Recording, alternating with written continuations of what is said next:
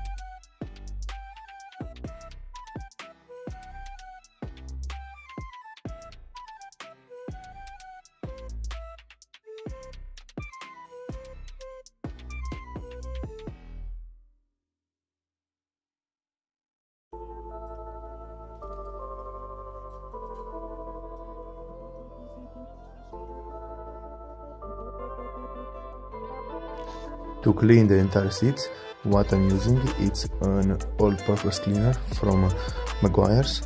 I will link down below all the parts and the websites from where you can buy it. And I'm also using a drill brush, like you can see here. I'm not using a battery machine because mine just broke 2 days earlier and I didn't bought yet a new one, so I'm using this wire machine, but it's doing the job perfectly fine.